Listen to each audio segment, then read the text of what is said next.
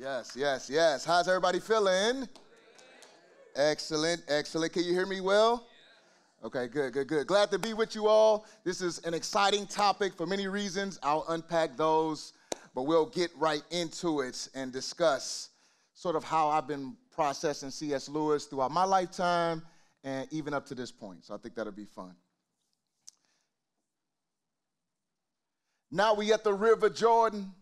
John the Baptist baptized Jesus, then he brought him out the water. Father, Son, and the Holy Spirit, all present like how the creation started. Heavens opened up, Spirit descended like a dove, then he came down and rested on him. This my Son in whom I'm well pleased. The Father speaks from heaven, put his blessing on him. This the Logos who met the standard of the law. With no flaws, he kept the standard, no commandment broke at all. Yet he was tempted on every hand and never choked at all. The text reveals he did fulfill all righteousness in fact. Then hit Golgotha's hill and blood got spilled in that sacrificial act. Now he is the promise the Father has made us through prophets and priests to be our mediator. Our baptism basically inaugurated, his baptism basically inaugurated to bring new beginnings, redeeming creation. Now how we access what he earned back then. Historic, objective for women and men. With no exceptions, he died for our sin. Christ said, by faith, you get baptized in. Make some noise in this room, y'all. Yes. Now, I don't know if C.S. Lewis would have liked Christian rap. I don't know if he would have. But I would like to imagine that he would have at least understood the approach and respected it for sure. And when I think about C.S. Lewis and his sort of trajectory in using creativity as a way to engage people on the human experience, I'm just reminded of how compassion elicits creativity. That's what I think I'm seeing when I observe C.S. Lewis's life. And I think about our Lord, right? Matthew 9:35 through 36. And when Jesus went throughout all the cities and villages, teaching in their synagogues and proclaiming the gospel of the kingdom himself, right? And healing every disease and every affliction. When he saw the crowds, he had compassion for them because they were harassed and helpless like sheep without a shepherd. And you see, as Jesus looks at us in our brokenness, he's moved with compassion. And then he begins to engage us as he incarnates. Beautiful reality. And this doesn't always show up in terms of the arts. You may not be a literary writer. You may not be a rapper. Maybe there are a few rappers in the room. I'm not sure. But it can show up in many ways. I think about parenting, my grandmother. So when I was a kid, I was always sneaking around listening to rap music. Not the good rap, but the most debased, the most vile. And she would catch me sneaking, listening to rap music, and sometimes she'll let me get away with it. Other times she'll take the cassette tape and toss it in the trash. But I remember over time, she got to a point where she just said, grandson, level with me. She's like, why do you keep listening to this rap stuff? It's just trash. But then she says, but I see that you really like it. She says, why don't you study your schoolwork, and as you're engaging the material, write songs about the things you're learning. So when you go to school, you'll have the answers in your lyrics, and then, bow, there you go. You can pass the test because you've engaged the content and you've committed it to memory. And when she said that, I said, genius. Flame was born in that moment. Seriously. So shout out to Francis Jones. And I like to call it edutainment. That's sort of the way I think about what I do. So kudos to Francis Jones for giving me my career path, my vocation, if you will. But that's just one expression of even my grandmother, like our Lord, is, just observing her grandchildren and in this compassionate way. How can I stir him up to using this in a productive way? And I think that was one of the most helpful things. And it's funny because I have a few touch points with C.S. Lewis and this sort of kindred spirits I believe we share. When I was in 7th grade, and I don't know if this is late or early for reading Lewis, but I found him in 7th grade. We had to read through The Lion, the Witch, and the Wardrobe. And me and my friend, we were really drawn to the faun, Mr. Tumnus. In fact, we just like the word fawn because it sounds fun. It sounds like the word fun with a British accent. So we would just say, that's fawn, that's fawn. The word was just fun. And we would make fun of each other and say, you're ugly like Mr. Tumnus. So he just became a part of our real everyday life. But I love it. I love it because what you see, even in Lewis's approach, there's this suppositional approach to his writing where he wanted the works to sort of stand on their own as just good, engaging material if you just read it at face value. And that's what, Fonz and Mr. Tumnus did for us. Just a childlike experience with good writing. But then there are these other layers to the story that connects with our faith. Something that Lewis was very perceptive to engage and to observe in a world. And then I had to write a book report on The Lion, the Witch, in a Wardrobe. And I said, man, I'm going to show my teacher I've learned this greater lesson from C.S. Lewis. So rather than doing a book report on The Lion, the Witch, in a Wardrobe, I said I'm going to write my own book, do a book report on it, turn it in so it can be graded, and my teacher's going to be impressed. And it did not go over well at all. The story was trash. The character development was trash.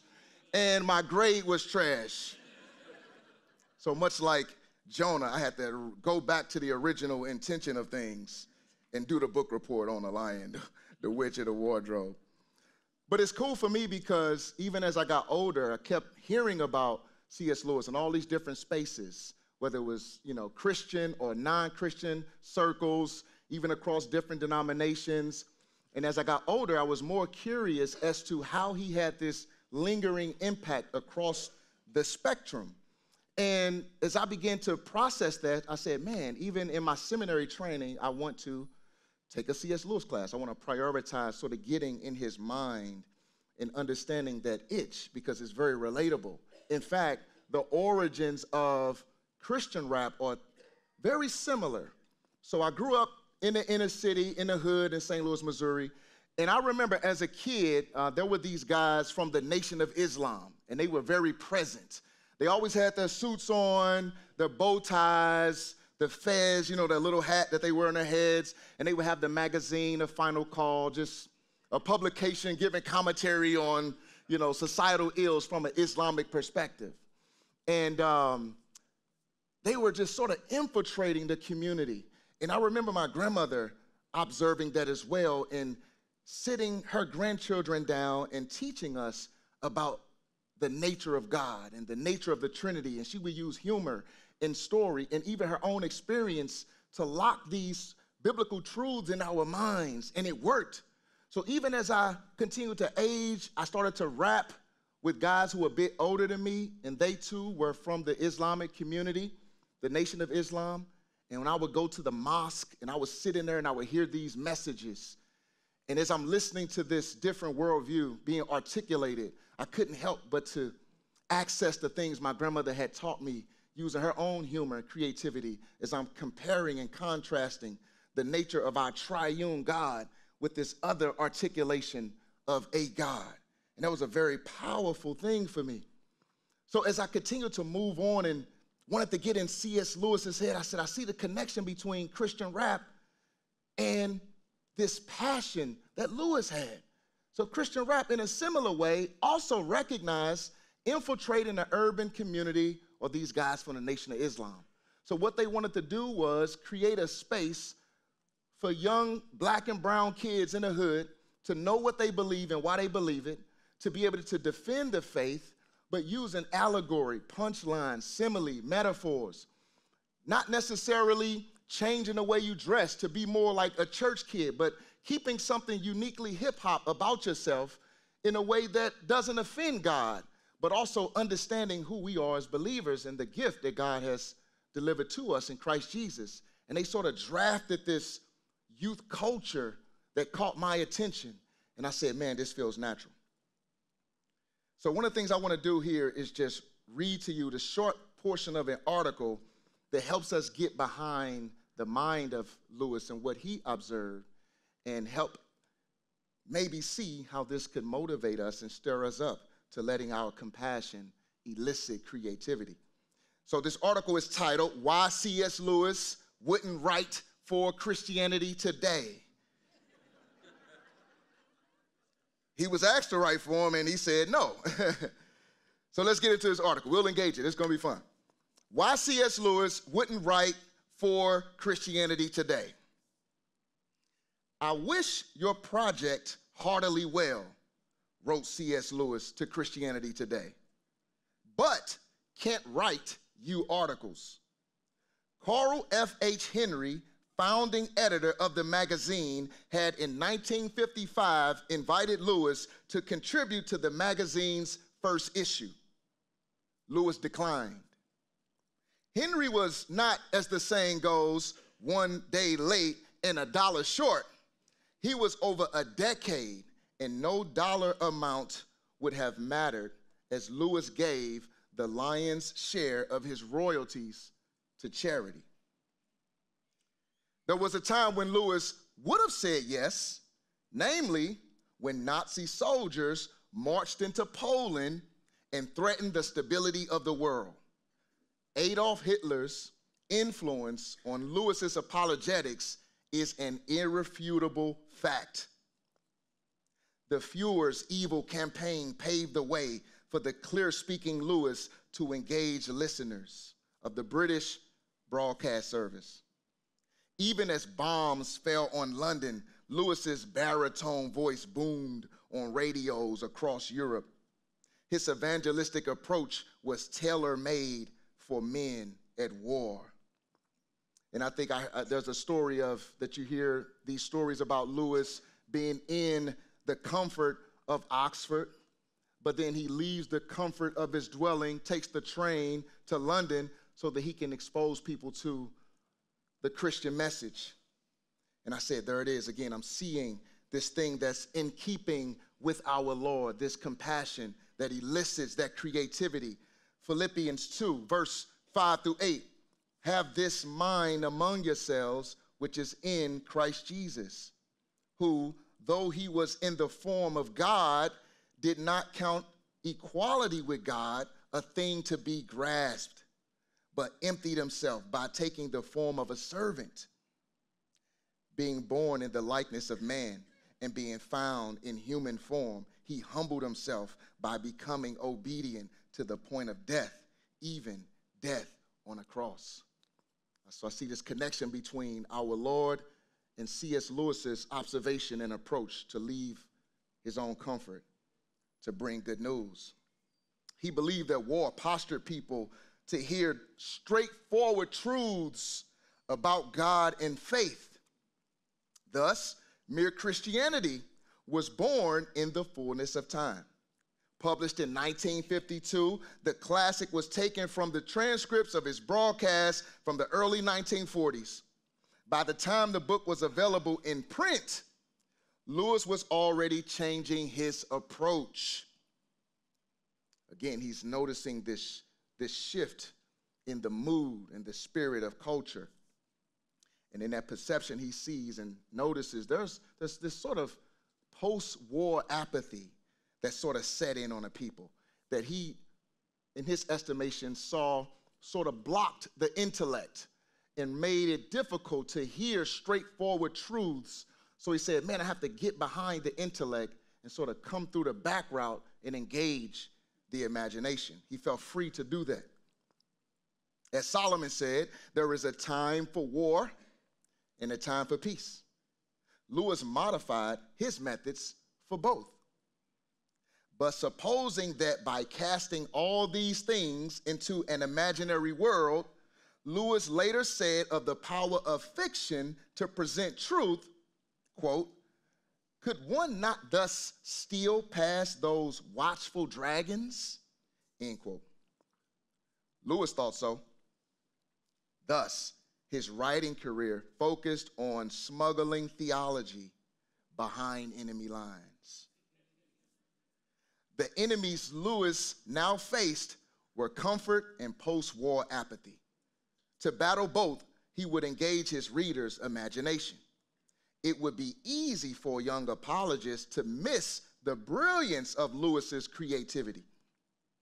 Our day is marked by both war and peace, calling for a multifaceted and flexible line of attack. Herein, Lewis's life and witness provide many examples for evangelists today. While Lewis's articulation of the gospel took different paths, they all led to Christ. In so doing, he was able to take aim at both the head and the heart. A C.S. Lewis for the 21st century must offer his apologetics in both war and peace.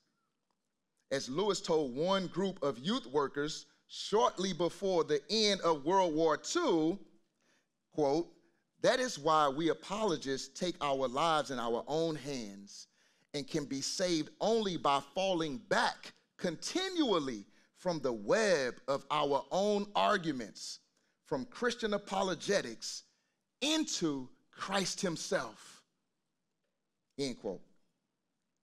If Lewis was falling back from his arguments, it could only mean one thing: Aslan was on the move. Before introducing the world to the Chronicles of Narnia, Lewis published Miracles in 1947. It was his last straightforward defense of the gospel. Lewis told his friend and biographer George Sayer that he would never again write another book of that sort, and he didn't. From that point forward, he published primarily fictional, devotional, and biographical material. His passion for explaining and defending the Christian faith could now best be found in the magical world of talking animals. That's why he declined Henry's request to write articles about Christian doctrine. As Lewis told Henry, quote, "My thought and talent, such as they are, now flow in different, though I trust not less Christian channels, and I do not think I am at all likely to write more directly theological pieces." The last work of that sort, which I attempted, had to be abandoned.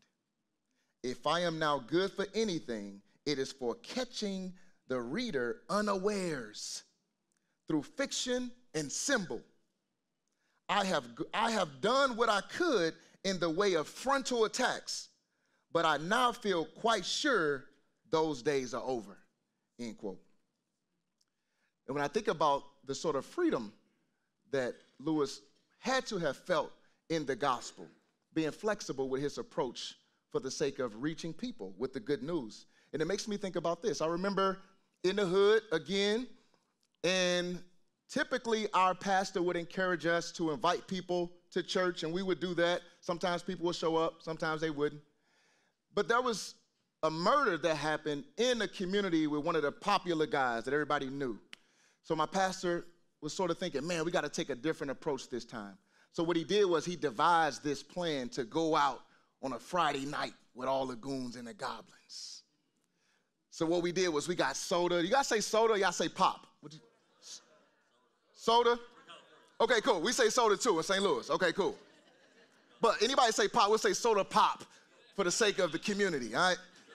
So we would have soda pop and hot dogs, and we just went out on a Friday night, just kind of meandering throughout the community, letting people know we're here, we're from the church up the street, we heard about what happened, what took place. We just want to let you know we care. If there's anything we can do, any way we can pray, we'll do that. But there was this one guy, he just kept circling the block, just kept circling around us in an old school box Chevy. So we kind of looking at him, he's looking at us, we looking at him, he looking at us, and we just, kind of keeping our eye on him. But eventually he pulls over, and my pastor approaches him, and he's like, man, what do you do besides what I think you do? Street pharmaceutics, if you're picking up what I'm putting down. He's like, well, I rap. And my pastor's like, okay, cool. We got some rappers from the church. He was like, rappers from the church? That's an oxymoron. Like, how can you have rappers from the church? And he was like, no, I definitely get it. So they went and got another group of guys. Those group of guys came and got me, and then I went over to meet this guy. No exaggeration. This dude is like 6'8", But he's not like a skinny 6'8". He's like brolic. So he's just standing there kind of towering over me. And he's like, man, let me hear you rap something. I'm like, well, first you can't talk to me like that because I'm a grown teenager. But you are 6'8", so let me oblige. And literally, I just started rapping Romans 7. I was just like, that in the flesh dwelleth no good thing at all. I'm confronted by this fact and often feeling like Paul, that when I want to do good, evil is lurking around. Then it's the law of this mind that I guess is keeping me bound. Now I delight in the law of God, which is after the inward man. Make me lift my hand, say, what a wretched man that I am. Who can deliver me from this body destined of death? If it wasn't for mercy and grace, I don't deserve to be blessed. I'm always focused on the outward things, making me formal, but it's the law of the spiritual, so I guess that I'm carnal. And I just kept rapping this Romans 7. He's like, dang, oh my God, you do what I do except you don't curse. That was his interpretation of what I was doing. And I was like, I guess so. So after that experience, I just watched the walls come down from this guy who was literally running the entire west side of my city. Like, you couldn't even go to this part of town unless you knew this dude or knew somebody that could vouch for you. And at the time, he was wanted for a murder that he says he didn't do. And we developed a friendship. We exchanged numbers. I was able to buy his first Bible, to see him get his first legal job. And it just was through the arts and creativity that sort of brought us together. And it was a powerful thing. And the Lord was pleased to, over time, to save him. And I remember one time I took him to get something to eat, and I saw one of my girl cousins, and she was like, Flame, come here. I'm like, what's up, cuz? So I go over to my cousin. She's like, what are you doing hanging with this guy? That's the devil himself. I say, no, that's bro. She said, no, you don't know who this guy is. He's wreaking havoc. He's raising the crime rate in our city. And I'm like, I think God is doing something in his heart. I don't care about that. Abandon ship. But the beautiful thing is the Lord he saved him. He's continuing to save him. In fact, I just got off the phone with him before this talk. So the good thing is that we see through compassion, we see that it elicits creativity in all these cool ways in which God allows these things to play together. The abandoned work he referenced to Henry is likely letters to Malcolm, chiefly on prayer, published posthumously in 1964. It didn't come together until it was set in the context of an imaginary conversation with a fictional friend. It also appears that Lewis opted for a less straightforward apologetic approach following a debate with female philosopher G.E.M. Anscombe at the Socratic Club on the topic of miracles, a debate after which some felt Anscombe was the clear winner. And there are other examples in his public address and personal correspondence where Lewis explained with transparency how defending the gospel had taken its toll. Ultimately, the fall of the Third Reich brought with it an end to Lewis's direct apologetic. And though Britain was at peace, Lewis continued to fight another battle until his death in 1963. Like the deep magic of Narnia, this battle was not with flesh and blood, but with powers and principalities. From wartime talks to talking fawns, his excellent life was committed to the advancement of the gospel. Though dead, yet he still speaks. And when I think about that, I say, man, Lewis didn't get this approach out of thin air. I believe Lewis was observing our Lord who moved into our world. Lewis is reflecting on his own conversion, and he's thinking about Hamlet. He's thinking about Shakespeare, and Lewis wonders, how would Hamlet ever understand anything about his playwright? How would these literary characters ever learn anything about Shakespeare? And Lewis suspected that the only way Hamlet would ever get to know anything about Shakespeare wouldn't be from climbing to the top of the attic looking for Shakespeare. That wouldn't work. So Lewis observed that Shakespeare must act first. in a way that Shakespeare would have to write himself into the story.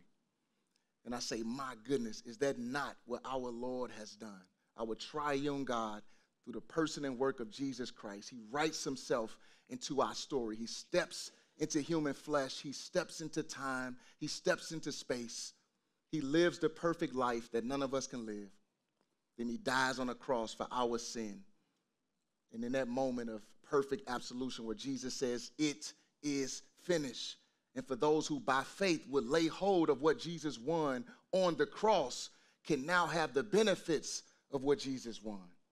And God doesn't stop there, which is something that I was able to learn over the recent years, was Christianity is not this thing that happened long ago, but God continues to engage our world in these creative and cool ways out of the compassion of the perfect God, in such a way that he engages mere bread or mere wine, if you want to call it mere. And he unites himself to these regular things. And at the Lord's table, we receive forgiveness. We receive this immortality regularly applied. And not only that, he binds us together as brothers and sisters afresh, regularly. Then, through confession and absolution, our Lord still engages us in this creative way out of his own compassion and mercy through the mouth of the pastor, where he proclaims, you are forgiven. In the power and the stead of Christ, I forgive you of your sin. And not only that, we know that baptism is where God watermarks us. He says, this is my son, this is my daughter. And he delivers to us the promises of God and the assurance of our salvation. So we're not looking within to measure our own goodness, our own obedience, seeing our own hypocrisy, and then being so discouraged that we conclude, maybe I'm not in. God says, no, look outside of yourself to what I've accomplished and delivered in the waters of baptism. Because baptism is God's promise coupled with the water, where he promises to give us all the benefits we get from crucifixion, like forgiveness of our sins. Hold up. If you will, it's like irrigation, delivering grace and salvation, a sacrament that he instituted. He can freely do it. He is God, ain't he? It's a work that he does for us, me boy. And our faith just receives it. Trust me, boy. But that faith is a gift he gave us, me boy. I'm not making this up. Look it up, me boy. Unless one is born of the water and spirit, then how could he enter the kingdom of God? So he baptized us in the triune name, Holy Spirit, the Son, the Father, Selah. When I'm doubting my faith and I'm stuck in my head, then I look outside to the promise he gives, that baptism saves, was buried, then rose up with Christ. That's what our baptism is. And everything Jesus' baptism did, we benefit because our baptism's in his. The Spirit, forgiveness, Jesus' perfection, resurrection, the word and the water gives. Amen.